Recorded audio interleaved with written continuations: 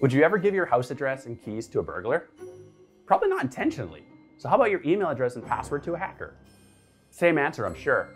Now, would you believe in 2020, 1 in 8 employees gave away their information to a hacker through a phishing attack? It's true. Literally just handed over username, passwords, and who knows what else. Hi, my name is John, and today I'm going to show you how to identify a phishing attack so you can keep your information and your organization's data safe and secure. First, what is phishing? And no, it's not done with a hook, a line, and a rod, but it's done with bait.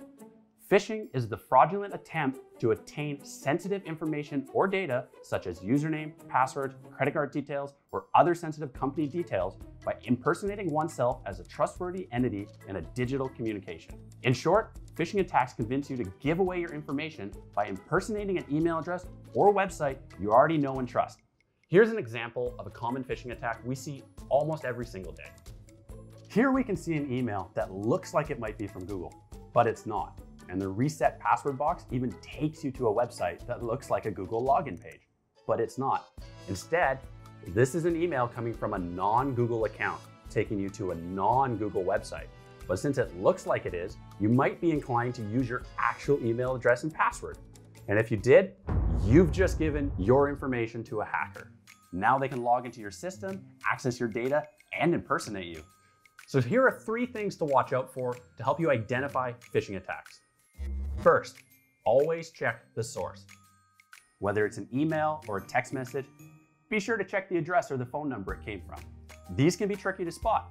We've seen a number of examples where email addresses or websites were .co versus .com. Easy to miss, but the difference between your real CEO and an imposter. If ever in doubt, always check with the original sender. This can be a quick phone call or a quick message to the sender to confirm that they are who they say they are.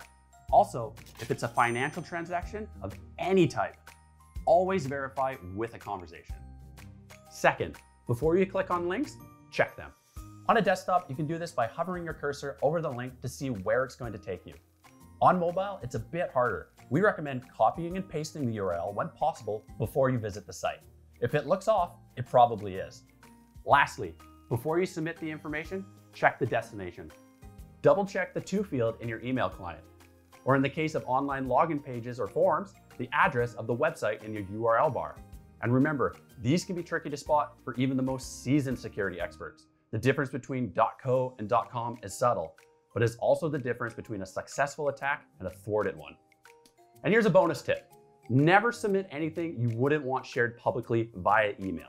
Email is, by default, not encrypted. So now that you know what to watch out for, go out and practice this on the next email you receive, the next website you log into, or the next form you fill out online.